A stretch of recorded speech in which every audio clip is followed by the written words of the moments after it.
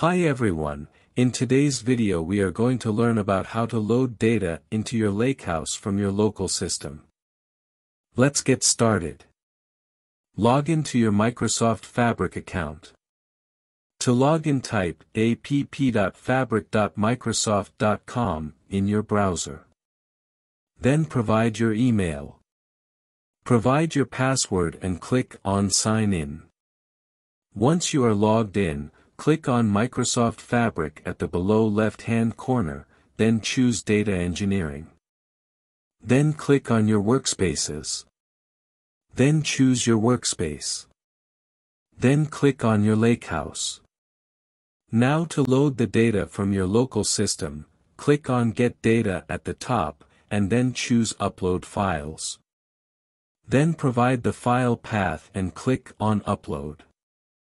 Your file is loaded into the Lakehouse.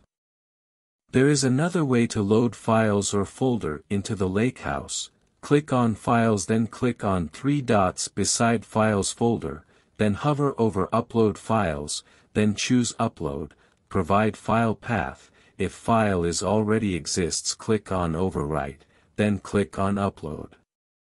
That's it. Thank you for watching this video.